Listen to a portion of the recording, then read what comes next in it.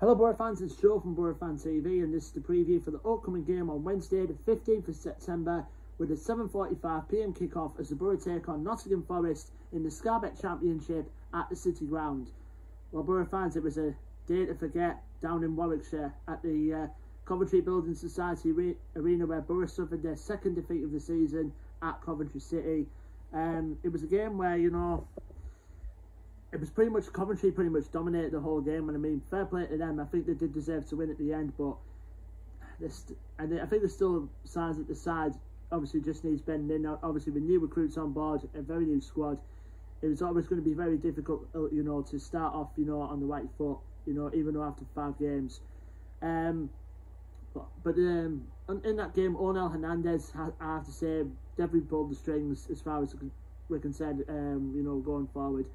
And he had a decent debut, but it was pretty much the back line was the cause of our own problems. I mean, in the second half, we just completely fell apart, and Victor Gorkaresh capitalised on some sloppy defending from Anthony Dyke-Steele to make it 1-0 to the Sky Blues in the 71st minute, and then no less than about 20 minutes later, they grabbed the winner through Martin Waghorn's timely finish. But I mean, defence was poor. I mean, the loss of Paddy McNair in the warm-up before the game definitely made an impact in terms of our back line. And I mean, I know Coventry have been unbeaten at home this season, but I mean, we've got to be beating teams like that, surely.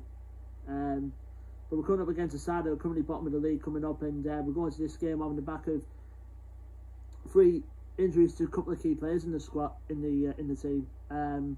Obviously, I said about Paddy McNair, who went off during the warm-up at the Coventry game. He's likely going to miss this game coming up tomorrow. And then Mark Bowler, who was not in the squad as well. Neil Warnock confirmed in his press conference he might not be part of the team on Wednesday either. And also Martin Piero, who we found out before the game had a knock on his ankle at training before the Coventry game, so likelihood he'll be a doubt as well. And obviously we've got the likes of Sammy Amiobi and Marcus Brown is still on the long-term injury list. I'm not sure where they're going to be back, to be fair. But apart from that, you know, it's the squad that we've got. I mean, like I said, still needs bending in. Obviously, Sparrow and Saliki came on for the last few minutes. It's just a matter of the new side gelling together, and obviously just make an improvement over our last couple of results recently, because we really need to get ourselves up the league quite badly. Going to our opponents now, Nottingham Forest. So I would have expected to be in and amongst the top half going into this game, but they had a pretty dreadful start to the season so far. I mean, they're currently bottom in the league in 24th place. Their current record at the moment is played 6, won 0, drawn 1 and lost 5.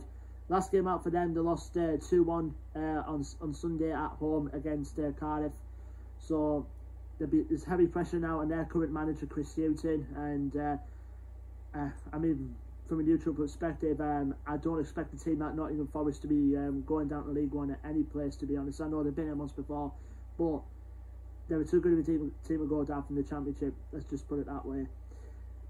Key players to watch out for Forest. I think Lewis Scrabbin is definitely going to be one of them. I mean, every team he plays in, he seems to get a goal anywhere.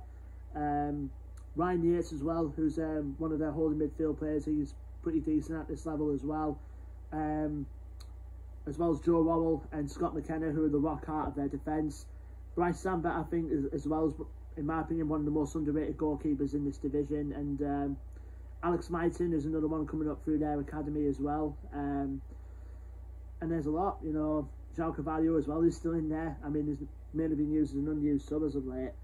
But there's still good players in that Forest team. And as a neutral perspective, from a Boro perspective, I really hope they do stay up and continue their fight back regardless. But obviously, not on this coming Wednesday coming up. Now, going into the last time we played against them was obviously at the City Ground, and it was a very torrid affair, to say the least. And by the way, the City Ground is one of the grounds that we do not have a habit of picking up any points there whatsoever the last couple of games. But last game out, last season, we did just that. We picked up all 3 points in that 2-1 victory at the City Ground. I mean, obviously, goals from Britta Sombalonga and George Saville, who have now since departed, of course, gave us a win. Forest pulled on back through Lorik and Basol, and I remember they went down to 10 men very late on, with Yuri Ribeiro getting sent off towards the end, and I mean, obviously, you know, the City Ground is a tough place to go to. I mean, you know, usually our last few visits, we hardly picked up any points there at all. I mean, except for last season, of course. And I think we did the double over Forest last season as well. So hopefully, you know, if we are going to turn our fortunes around and turn, like, you know, the 3 draws and the 2 losses that we had into wins and pick up our second win of the season, I mean, the City Ground will probably be a more than decent place to start a good run going. But obviously, otherwise, you know, there's going to be a lot of pressure coming Warnock's way. But I'm a firm believer. I'm still believe he can bring us back up, and I think, you know, time will tell come the season whether he does that or not. Anyway, let me know your thoughts and predictions for this game going into the comments below. Boro fans, don't forget to like, share and subscribe as always. Our social media links are in the description below. And until then, Boro fans, I've been Joe from Boro Fan TV, and I will see you on the next preview video, which will be for the game on Saturday the 18th of September, where Boro find themselves back at home at the Riverside for the first time since the break, and Blackpool are the visitors. Until then, Boro fans, take care, stay safe and up the Boro.